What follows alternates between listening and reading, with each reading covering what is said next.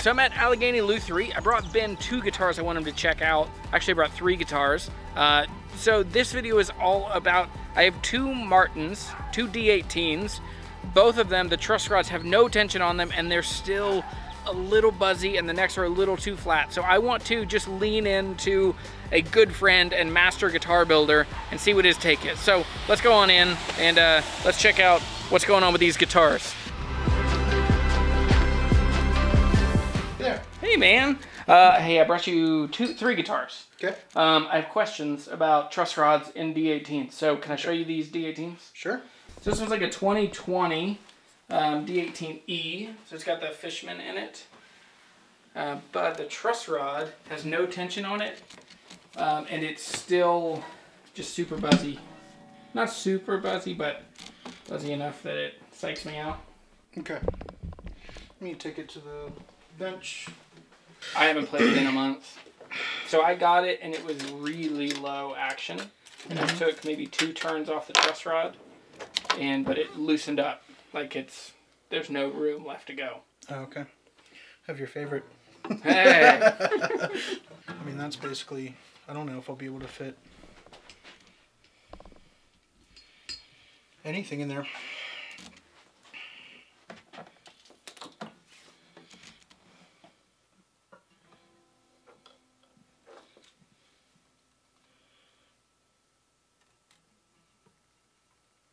Two fits. 3's starting to lift it. So 3 thousandths, that's pretty low. Those 2 guitars are at about 7 or 8 thousandths. Okay. So I typically, I think like 5 to 10 is pretty good. You definitely don't want over like 15. Okay. So if the truss rod's completely loose. Because I've been running this with it's the Humiditrack, the Bluetooth one that measures the humidity. So when I got it, it was in the 40s, like low 40s. Yeah. It's now up to like 56, I think. And that's why I just like left it alone. Yeah. To try and. That's always the smartest thing to do, is just kind of leave them and let them acclimate and sit for a little bit before you do anything to them. And I do that here too. When I get a guitar in, I let it sit for like a week or something before I, yeah, you know, especially if it's coming from really science. Dry. For science. Yeah. Science.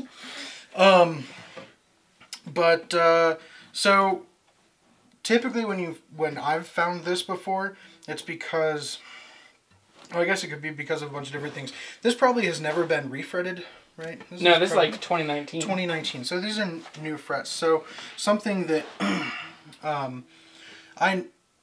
the guitar builders and I guess luthiers are like, notice when you refret a guitar is making sure that there's not, that your the fret slots are not too narrow or too wide. You know, you don't want them too wide because you don't want the frets just falling out. Yep. But if they're too narrow, then you're compounding that tension over it, and you can force the neck into a back bow. So even though your fingerboard and everything could be completely flat, you put in you know, frets where the slots are just a little too thin, or you know, you can do that in a number of ways. You can debarb the frets themselves, which I don't really recommend unless you have to do it because you want it to grab somehow. But you can take some off of it, or you can go through with a Dremel and just kind of widen them a little bit, which I do on mine. So there's that. That can force it in. So you can fix it through a refret. Some people, what they like to do instead of paying for that, because a refret for me is like, you know, $250 to $300, depending if it's like, you know, bound, unbound, nibs, all that stuff. So, and then there's always a setup after a refret, right? Because you've done all the stuff. So instead of doing that, trying to get it out in a dress. So what I would do then is take the strings off, tighten the truss rod a little bit to get it in just a slight amount of back bow, and level a little bit from the frets in the middle. So and then so back under tension, you'll have relief, but it'll be ground out of the frets and not the board. Where you want it to be is that it's in the board. Yeah. And it probably should be. You could, in the fret job, remove the frets. You could level that out of the board by taking more material from the center. Or, if that's okay, just make sure that your fret slots are wide enough that it won't force it into back bow over time. Because isn't it like it probably, we're coming out of a pretty dry winter. This guitar came out of Kentucky or Iowa? Yeah. Iowa. And so I still think that this guitar is probably just really dry. Yeah. So I probably, my first thought is just put real heavy strings on it and then just wait for the big, the hot, humid summer. Yeah. And it, because it's a new guitar enough that I know that the action's going to come up. It's going to change. Yeah, I mean, I know you've said it before, the first couple of years they like to, when they're settling in and becoming what they're becoming, they kind of do some weird things. So I guess just being, patient with it. If it were like, someone's is like, this is my one guitar, I play it all the time, I need it playable, I don't want to take it out of the frets, like I'm paying you to refret it, then that's what I would do. But if, you know what I mean? So it just depends. You do have some relief. It's about 3 thousandths, maybe no more than 4 thousandths.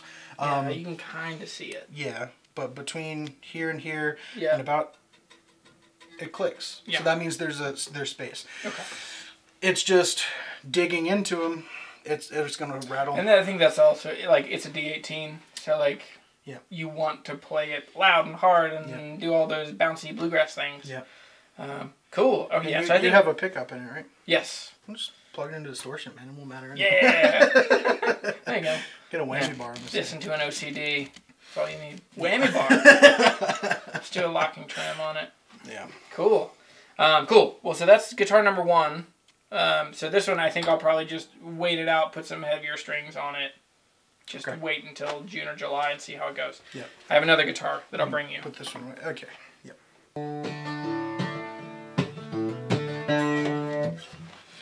Cool. So this is a 1996 Martin D-18V VS. I definitely feel it in the neck shape. It's kind of a soft V shape. Yeah. So the weird thing with this is that someone has cut into the through saddle. They've made little slots. Yeah. I do that sometimes. I did that on those guitars, and sometimes it's to hold your string spacing. Yep. And also, like the saddle slots on those, where the saddle is a little bit wider, so that I can intonate better. Yep. And then in doing that, I like to hold its place a little bit, so I kind of push and pull with that slot to have it spot where it. So I mean, that's not the end of the world. Sometimes it can leach tone, like the same thing it does up here is that you want the string to sit in the slot and not be hugged by the slot, right? Yeah. So and then this is it's like probably Tusk or something. Yeah, Tusk. Yeah. Cool. And that one's bone. Bone. Yeah, normally it's the other way around. I think this was swapped. You're right. So this came from a musician in New Jersey who'd passed away, and it was sold out of his estate. Okay. It's gotcha. So typically I find that people hold onto a plastic or Tusk nut and they do the bone saddle because that always matters, and this only matters on an open, but That's a good way of saying it, too. Well, it sounds nice. All right, so it sounds killer. This is having the same problem? Not as bad, but if you really dig in. See how many hands it takes to do. Yeah. If you had a Kaiser, just one. Yeah. But this has more than the other. So this is probably more like 4 or 5 thousandths, which isn't terrible, but if you're really going to dig in and you don't have any more space, again, it's a similar thing. I can look at... I don't know if I actually have adjusted the truss right on this. Okay. You were given no preference. It was just like you order them and you get what you get. Snip, son. That's why I always keep my hand here and I go under right to that little narrow spot and just pull up and it's fine. Yeah. Okay. So it wasn't completely loose. Okay. So now I've backed it all the way off, and if I go just to snug right there, it was probably another 1/8 of a turn past that. Okay. So that'll give you a little more, especially with lights, if you want to stay with lights. And we can string it back up and check. Awesome. Yeah, you have more. Okay. This is probably I can measure it, but it's to me it seems more like 6 or 7.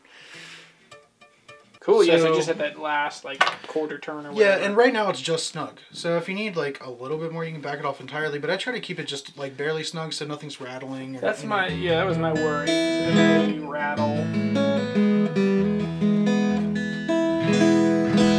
Yeah.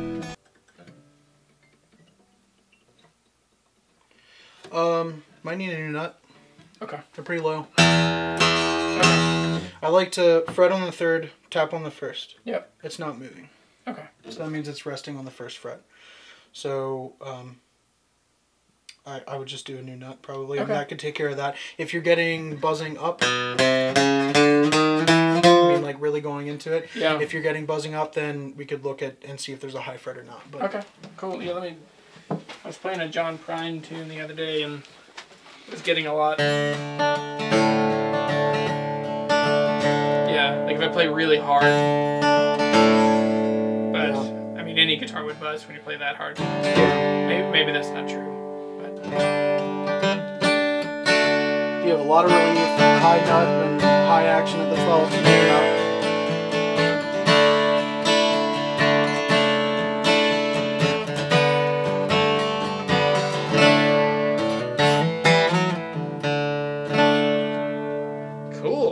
Yeah, so yeah, probably a new nut at some point. I think right now it's, yeah, I mean, it's better than it was already, which is great. Cool. So hey, I have one more thing I want to show you. Of course. If you're up for it. Yep. All right, I have one more guitar that I want Ben to look at, and it's this Avian Dove. So I just want to get his perspective as a professional guitar builder and luthier. What's his take on this guitar? Because it's hard to tell. I don't know. Yeah, I want his opinion. It's a pretty nice case. A floral, almost paisley kind of thing going on the side. Yeah, it's very like, my kids say it's very wedding dress. Wedding dress. Yeah. But if it were like red and blue and stuff, it would be kind of country. You know? Yeah. Sweet. And you've probably seen this one. Yeah, I watched the video. The 12th fret to the body. The neck's pretty comfortable. It's almost like a mild D shape. It's tiny, what I mean? Right? It's so tiny. Thin. It's very thin. Peg head accessible truss rod.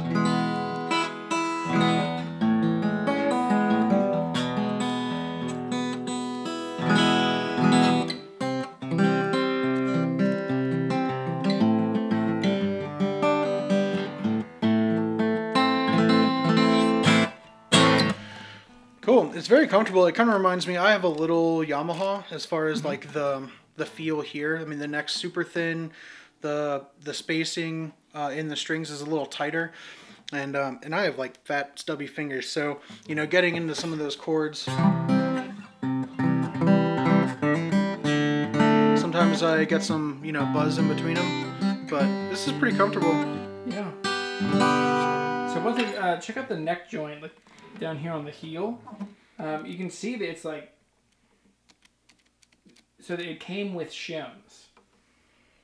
So you could take the neck off and shim it yourself is what they say. Okay. Okay. So that's floating. It's completely floating. So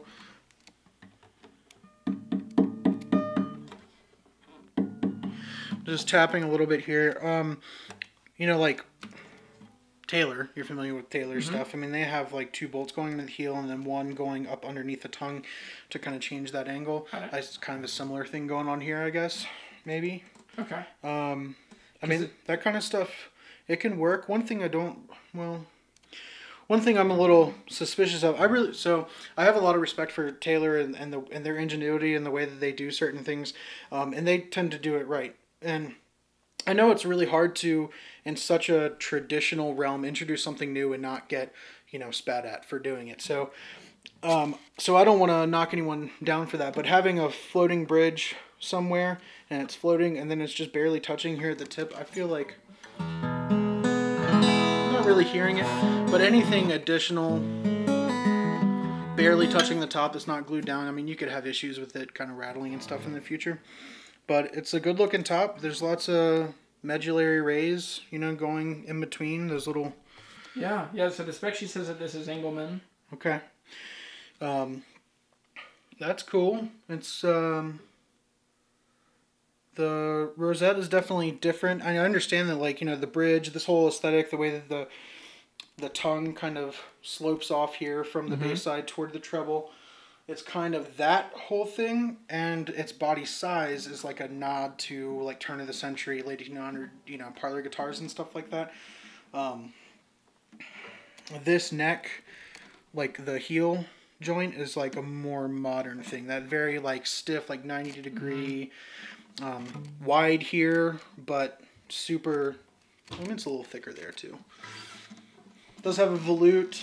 3-piece neck, so I mean that's, you could get away with a thinner neck because of that, because you have that stringer in there, and you still have that strength. Mild volute. Peg head kind of reminds me of something like Seagull or something, maybe a little bit, but very like serpentine. Yeah. And these tuners almost look like Godot, you know? They kind of look like the Godot, like what are they? The 810s. Yeah. I think, yeah, that's my take, is they look like them. I don't know if they are them. Yeah. The back and sides are like kind of like ribbon sapelli or something. Yeah, they said African mahogany. Yeah. So that has another name. What is that other name? It's not Gidgee. That's Australian. What's African mahogany has another name. I'm sure more than one, but I can't remember what it is. I think it looks cool as far as like, yeah, it has that ribbony and that shimmery kind of effect on it. A lot of them are like that. Typically, I'm not gonna like, I don't like to lump everything in together as far as woods, because it's really like per piece, you know, like to me, Engelmann isn't just one thing, and, you know, Adirondack and Sitka, I mean, they can have like a realm that they nest in, but anyway, typically African mahogany is denser, it's heavier than Honduran mahogany, and a lot of the time it's darker in color, and you can kind of see that here. I mean, this is a clear finish, but it does kind of have this darker kind of rosy thing. A lot of Honduran mahogany that I see is very blonde, very pale. That's why a lot of people stain it. So it's cool. I mean, it's all wood. Looks like wood purfling around the top and back. That looks like rosewood cap, heel cap.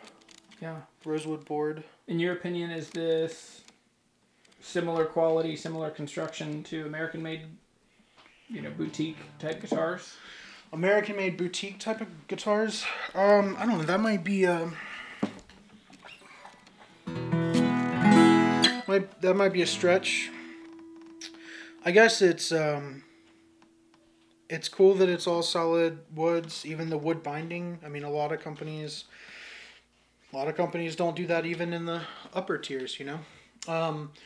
There are a lot of positives about that. I feel like for me, it's a comfortable guitar, just to like sit down on the couch and kind of jam around, and that's what my Yamaha is to me. It's just a newer Yamaha, solid spruce top, and it's like a OM thing, but you know, everything else is laminated, and it's just a fun guitar to sit down on the couch and jam out to. So to me, this isn't so much like you know, the American, Canadian, and European boutique realm is like, I don't know if this would sit well with those. And I tend to agree. Like, I really like this guitar. I think it sounds really good. So I restrung it. It came with incredibly bright 80-20 strings. Okay. And didn't have really any low end. I put some Foster Bronze Diodarios on it, and it really has a lot more low end. Yeah. And it sounds and plays really, really well, but it's still not quite the same to my ear and to my hands. Really fun to play, but it's just not like there's something. And because the guitars we just played of yours, they're similar materials, similar sizes, and smaller. Yeah. But they sound entirely different. Yeah. Like yours sound, and that's where I'm trying to figure out what is the actual difference. But very cool guitar. Thanks for your, I mean, you picked up on things that I didn't know, and I really value your perspective and opinion. Well, thank you. Yeah, I mean, it's a cool little guitar. Yeah, I mean, it's hard to find another one like it. So, cool, man. Yeah, it's definitely its own thing. Yeah, thanks for checking it out. Yeah.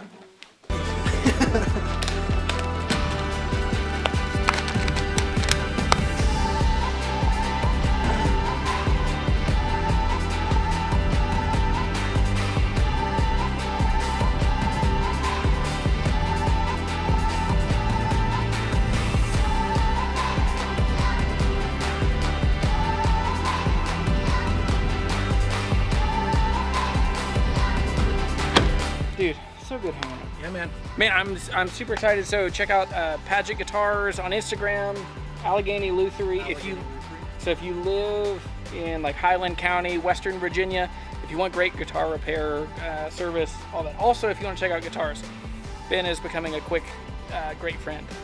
So, all right, let's pack it up. Let's head back over the mountains. Thanks for watching. I'll see you later. Have a good one, man.